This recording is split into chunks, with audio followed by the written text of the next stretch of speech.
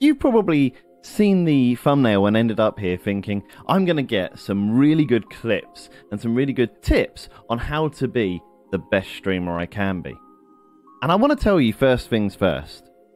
Unfortunately, as an itty-bitty little streamer myself who's not made many waves over on Twitch, that's not going to be the case. What I can do, though, is share with you my 3 top tips to what I have found helpful in streaming and building and growing an audience, no matter how small it might be, and getting the most enjoyment out of your time whilst you're creating content. So, let's get into it.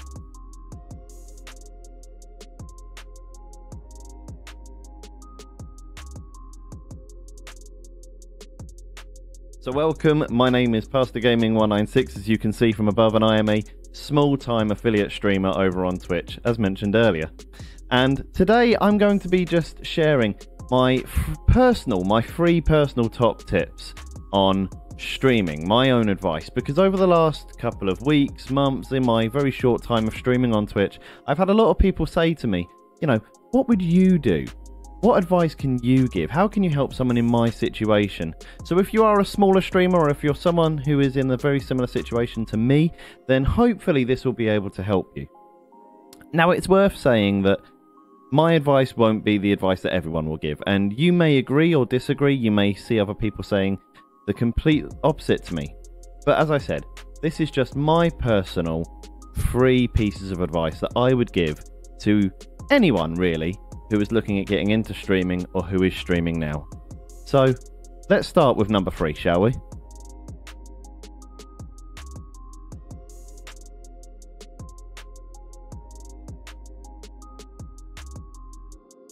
So starting with my 3rd point, and this is the one that I always kind of start with, not because it's the most important or the least important, but just because it's the one that naturally comes to my brain as something that I have had to learn over my very short time streaming. And that is to play the games you want to play. To play the games that you enjoy. I have spent a lot of time on Twitch playing through 101 different games, trying out 101 different things, and sometimes sticking with a game that I just didn't like, thinking I was going to get the better audience reaction or the higher viewership out of it. And actually, I just found myself miserable. And to be fair, with no one really hanging out, because they can tell. People will be able to tell if you're not enjoying the game that you're playing, if you're not having fun. And they want to see you having fun. They're there to see you enjoy yourself. So, one of the things that I've always said to people, one of the things that I try and remember now is, you have a certain game that you like. You have a certain genre.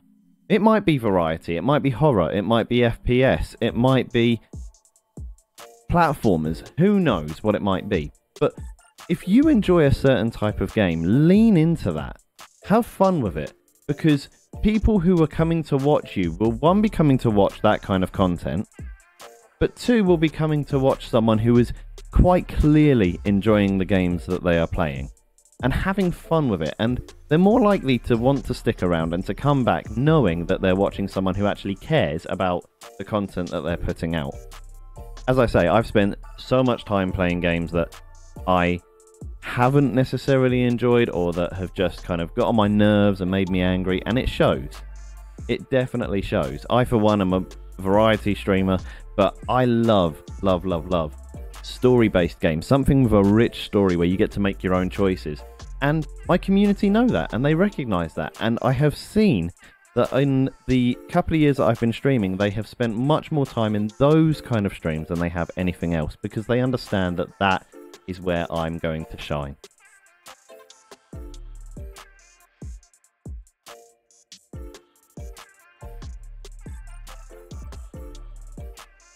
Secondly, take time to engage with your audience. Now, if you're anything like me, talking comes naturally.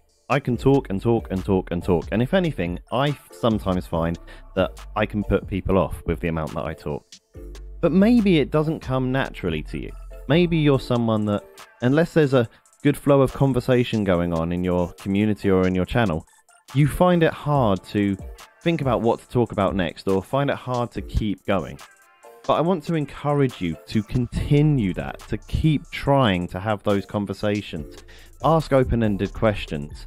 Talk about the game that you're playing. If no one's talking, start talking through your thought process, what you're doing, what's happening next, what's going to, you know, what you're trying to achieve from this bit of gameplay.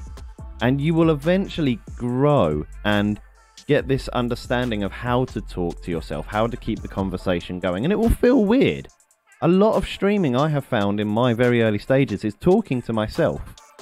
And as I say, for me, I find that easy. And if you are someone that does talk a lot, if you are a chatty person, then you will probably just thrive at this. And actually, your struggle will be knowing when to stop talking and leave space for chat to do their thing. And that is important as well, leaving space for your community to also guide some of the conversation.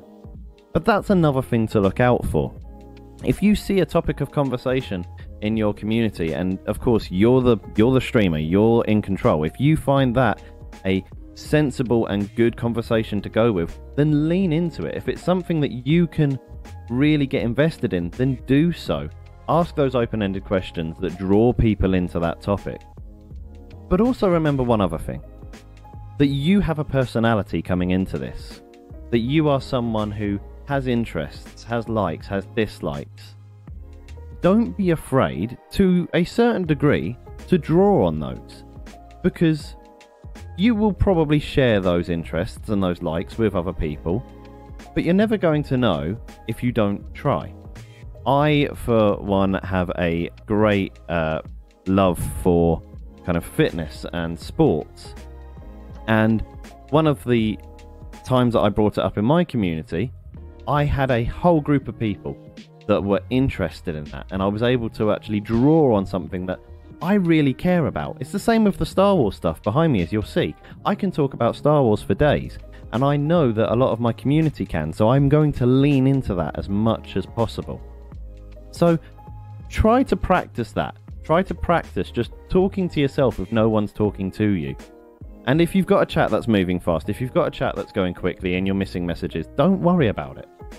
Take time between games to go back and to read some of it if you want, but don't worry about that. Read what you can, make the time to be there, to be present, and just be welcoming and fun and have a laugh. Because the communities that, or the people that come to your channels want to see that. They want to see you engaging and having fun.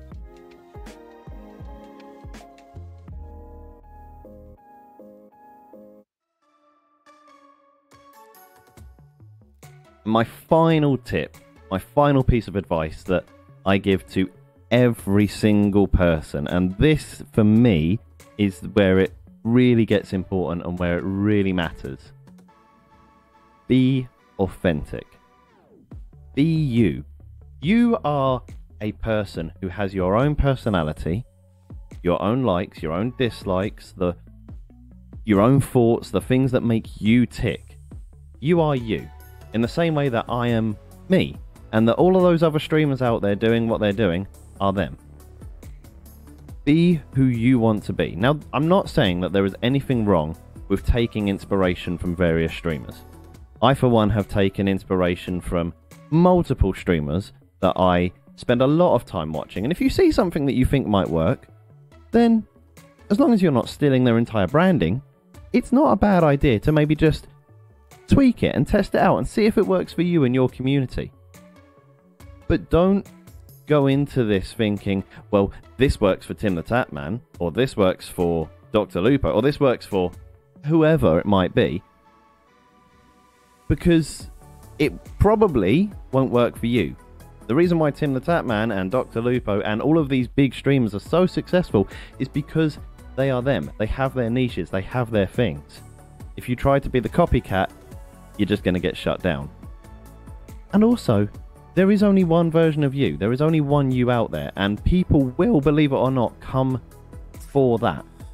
People will come to get to know you. People will come to see who you are. Your personality, the person that you are, will draw people in. You may not believe that, and that's a confidence thing, and trust me, I've suffered from that myself. But the best thing that you can do is be authentic, Be yourself. Find your niche. What makes you pop? What makes you special? What is it that is going to draw people in about you that is real to you? And these are all really important things, and these all take time. I've been streaming for just coming up to 2 years now, and I still have not found my niche, the thing that makes me different to everyone else. I don't think. But I am aware that in everything I try to do, I have to do it authentically. I have to do it as Pastor Gaming 196 would, as Ben, the person behind the camera, would. Because there is only one of me. And that's really important to remember.